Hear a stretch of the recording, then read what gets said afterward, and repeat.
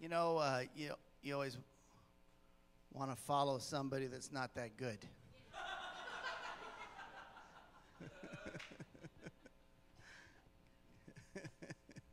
Thanks, Alyssa. God is so on her. And it's just so great that we have this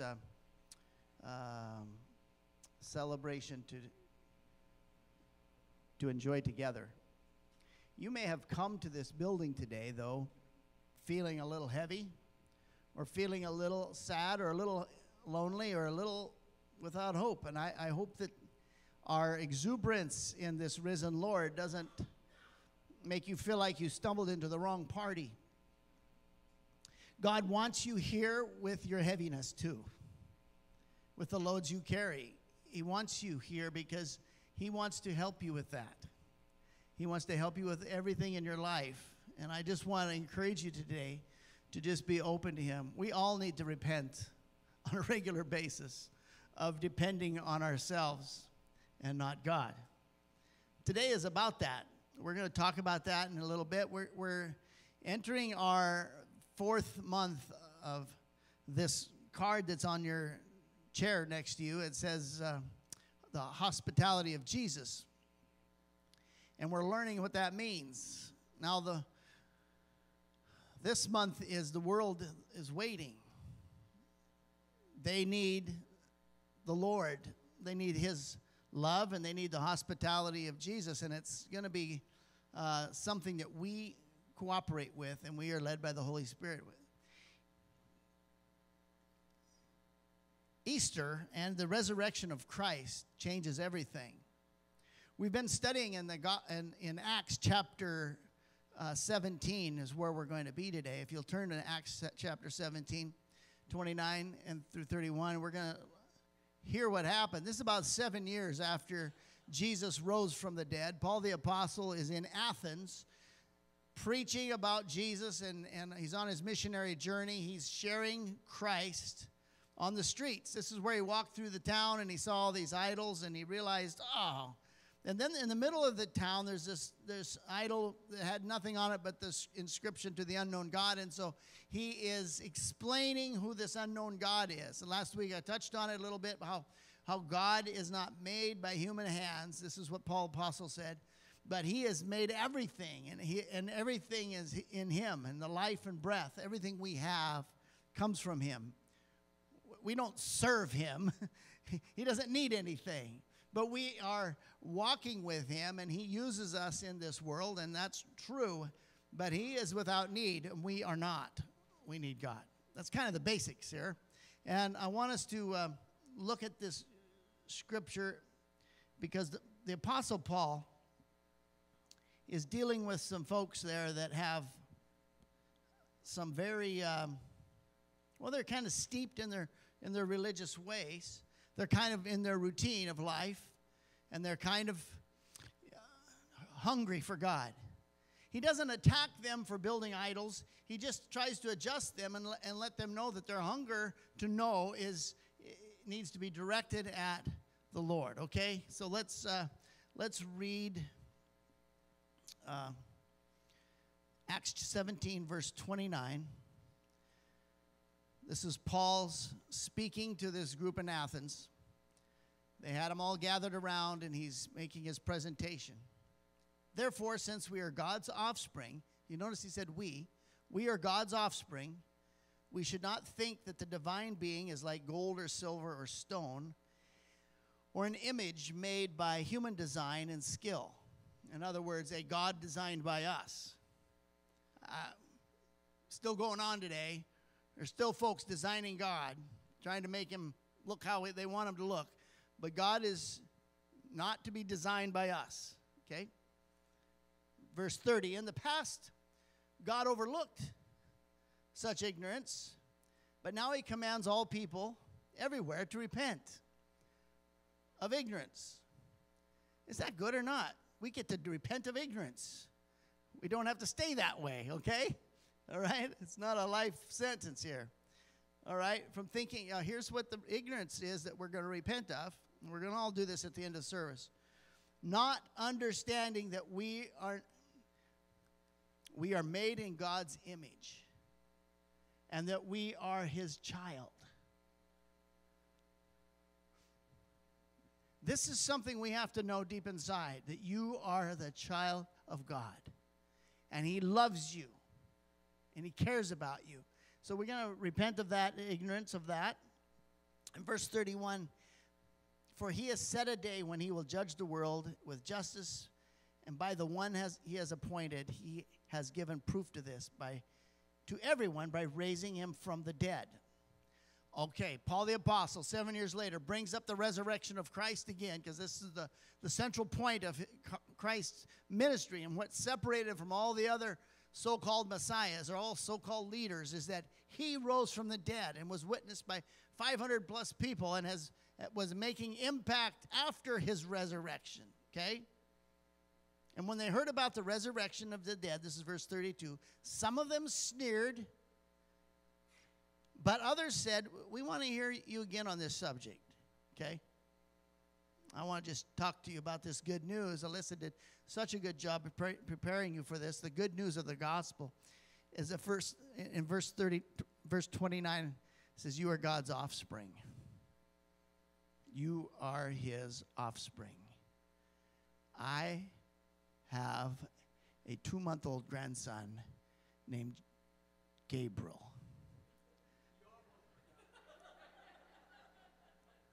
It's what happens when grandpas get old. Gabe, the babe. We watch basketball together. He sits in my arm. He falls asleep. He heats me up about 10 degrees. It's the best. It's amazing. And if you look at him, he doesn't look anything like me. He looks like Kevin, his dad. He looks just like him. He's got a big mop of black hair, cute little dimples. Maybe if all his hair fell out and he gained a lot of weight, he'd look like me. I can always hope. He's a chip off the old block. People know he's Kevin's and Noel's.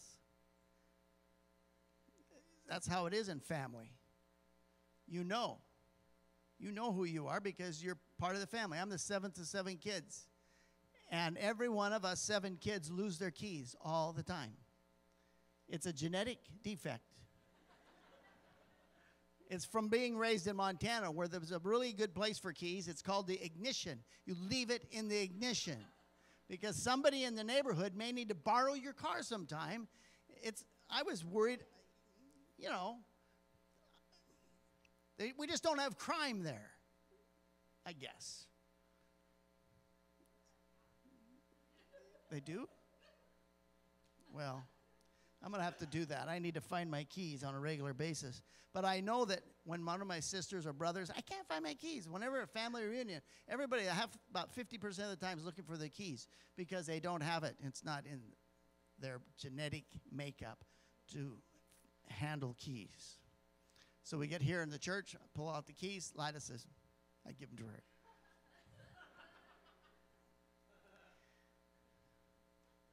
And they'll say when I'm looking for my keys, oh, you're a Pearson. You're a Pearson. Can't find his keys. Well, this is how it is with God. We're a chip off the old block. We are a child of God. You have attributes and qualities in you that are from God, your creator. You are his child. Paul said, we are his offspring. He's in the middle of Athens preaching to what we would think godless people who were worshiping idols. They said, hey, everybody, we are God's offspring. You have a heart for people who are hurting. That's from God. That comes inside of you because that's what God has created you like. You have a heart for people who are suffering or in division or not getting along, and that heart of unity, that's from God. That comes from God into you and to others. You have a desire to see people in this world succeed and be blessed. That's a heart, that's an attribute from God that he has given to you. You are his child. You are his kid. The apple doesn't fall far from the tree. You are his child.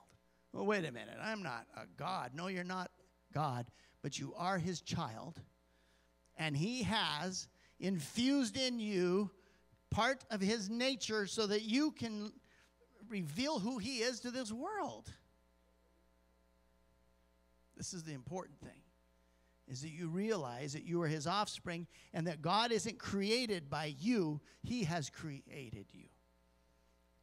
You don't shape a God to fit what you think he looks like. He shapes you. You are his offspring. Well, we need to repent of this ignorance. Sometimes we think repentance is such a harsh word, like we have to be really super sorry, hang our heads really super down and fall on the ground and assume the fetal position and groan. Okay? You can repent that way if you want, but that's really not the meaning of repentance. The meaning of repentance is to change a direction, is to go another way.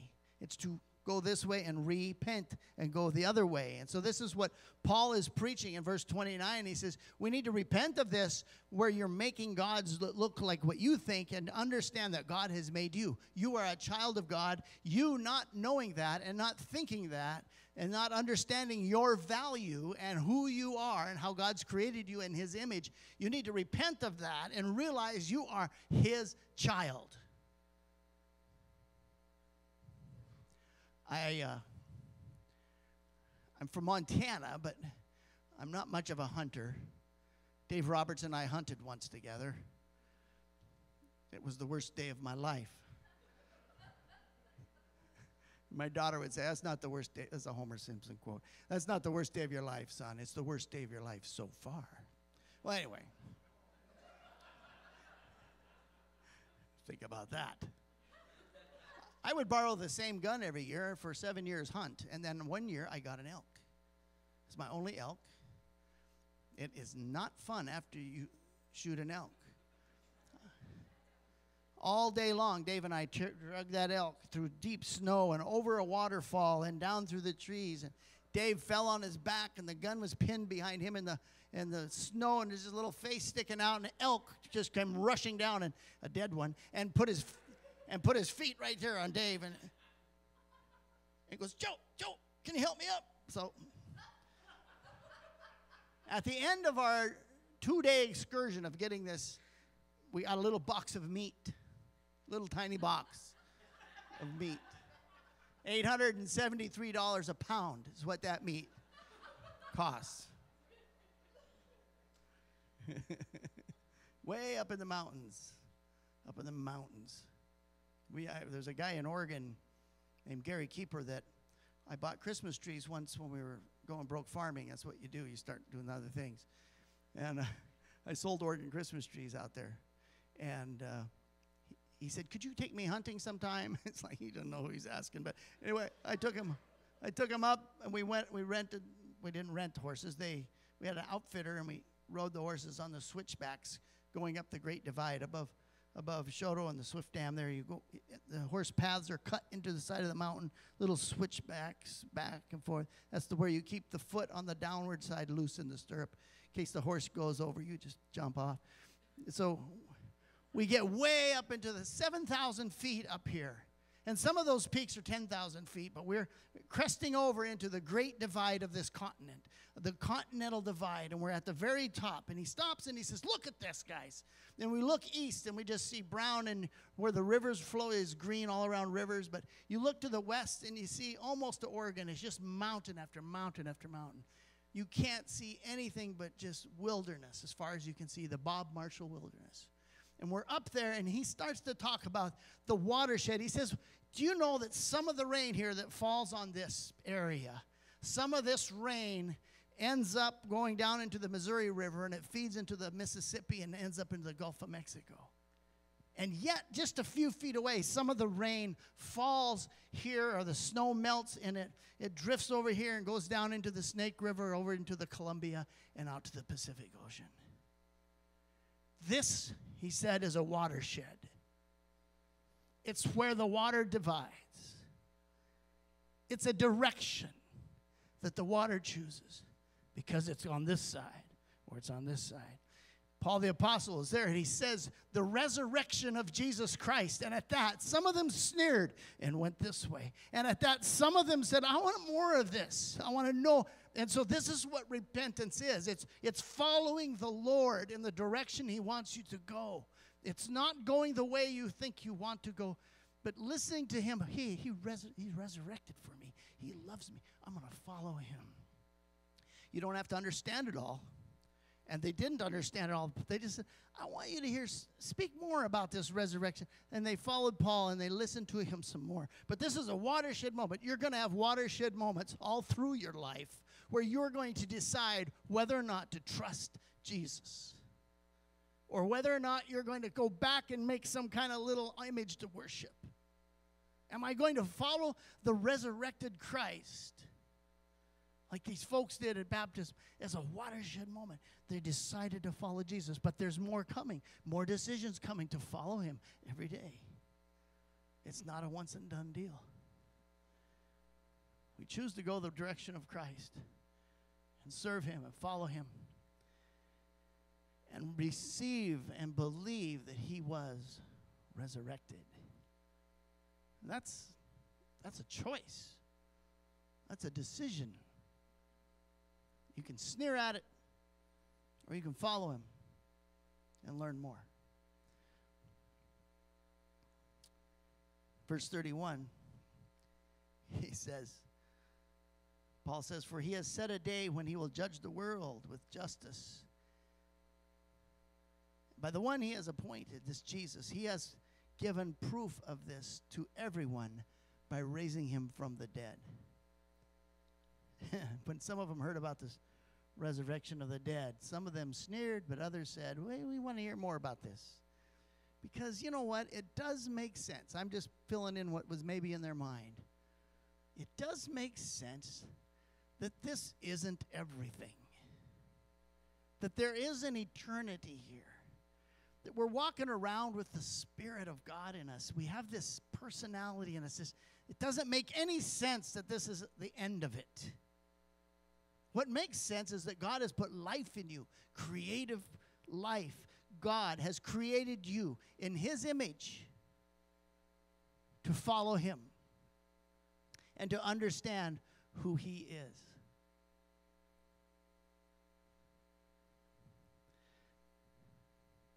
Matthew 28. I'm just going to read the resurrection story. After the Sabbath, this was Sunday, on the dawn of the first day of the week, Mary Magdalene, who had been forgiven of so much, and the other Mary went to look at the tomb. And there was a violent earthquake. For an angel of the Lord came down from heaven, going to the tomb, rolled back the stone and sat on it. And his appearance was like lightning. And his clothes were white as snow. And the guards were so afraid of him that they shook and became like dead men. They passed out. It's too much. And the angel said to the women, do not be afraid, for I know that you are looking for Jesus, who was crucified. He is not here. He has risen, just as he said. Come and see the place where he lay. And then go quickly and tell his disciples, he has risen from the dead and is going ahead of you to Galilee, and there you will see him. And now I've told you. So the women hurried away from the tomb, afraid yet filled with joy. This is how it feels when we follow Christ. Afraid yet filled with joy. This is how it is when you're on the watershed and you decide this easy way, or no, I'm going to go the way Jesus wants me to go. You're afraid yet filled with joy because you know it's right. But just embrace it. It's like roller coaster fear. It's like, oh, I don't want to go. Woo! You know? You're just stomach's turning, and you're like in line, and the line's going too fast. And, oh, no, get on. Woo! These women went after Jesus. They were afraid and very excited. That's a way to live life. You know you're alive then, see? Okay? afraid yet filled with joy, and ran to tell the disciples. And suddenly Jesus met them. Greetings, he said. And they came to him, collapsed at his feet, and worshiped him. And then Jesus said to them, do not be afraid. Go and tell my brothers to go to Galilee, and there they will see me. And so 7 years later, Paul brings up the resurrection. 2,000 years later, I bring it up. This resurrection. Is it true? Is it real? Yes.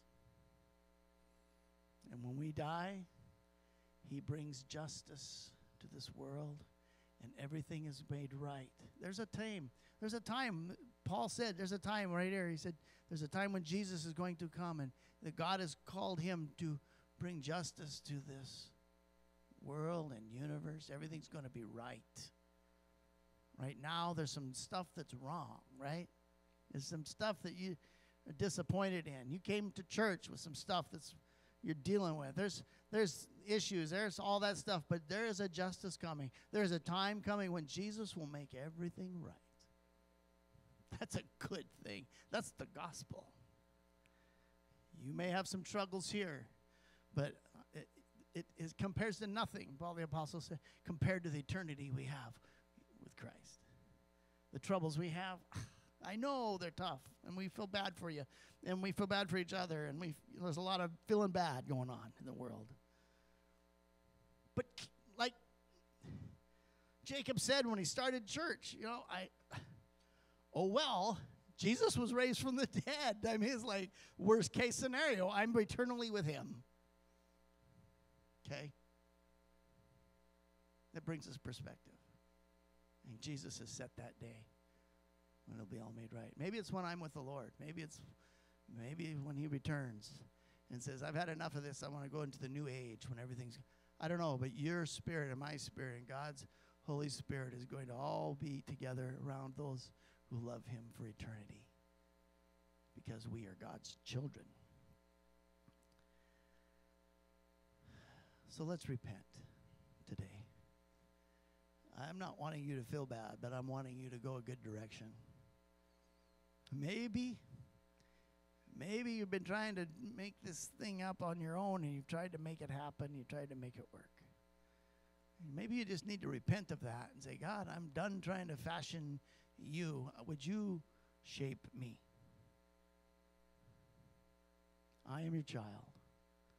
I want to be like you. I want your Holy Spirit to bring out those attributes in me, the family traits of being your child to this lost world.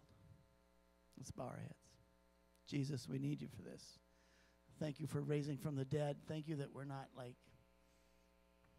just imagining some hopeful story, but the reality that you have risen from the dead, and that we embrace you and we ask you to save us and to come into us by your Spirit.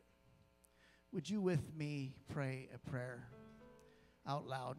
Just repeat it with me, a prayer of repentance. Dear Lord Jesus, we repent of our ways. We want to follow your ways. Thank you for being our Lord and our Savior. Walk with us as we journey on. We follow you in Jesus' name. Amen.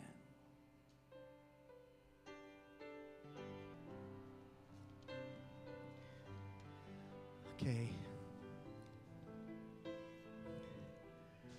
The reality of our resurrected Lord is that he is ever present in our time of need. He's here for us. He doesn't just go away. We're here. He's here. Okay? I just feel like there might be somebody that needs God to intervene in something in their life. You were like, I got to have some help here, God. I've got a situation I'm dealing with. If that's you, would you raise your hand? We're going to pray together as we close. That's all we're going to do. And just raise your hand and keep it up so people can see around you. 'Cause if you could just see somebody next to you, would you reach your hand over there and pray for them? Anybody else that you might have missed it? You want to raise your hand for some prayer? We won't close, okay? Jesus, thank you for being here. Thank you for your Holy Spirit. Would you now rest with each person that raised their hand? Would you give them what they need, Lord, as they follow you, as they lean into you for this need? Would you just give them your comfort by your Holy Spirit and your direction? Thank you, God, that as we follow you, we don't follow just an idea. We follow you, Lord, our personal Savior. Thank you for being the personal Savior for each of these needs here today that raise their hands. Would you bless them with the answers they need and the direction they need? Would you just intervene by your Holy Spirit so they would know it's you talking to them, that there's not something that they've just imagined? Lord, would you talk to them by your Holy Spirit? Would you intervene now in your precious name?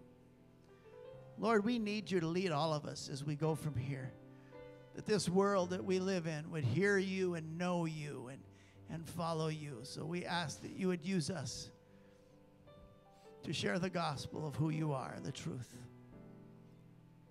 In your name we pray. Everybody said amen. Amen. Thanks for being here today. I'm so glad you're here. And have a good Easter. If there's any other needs or prayer,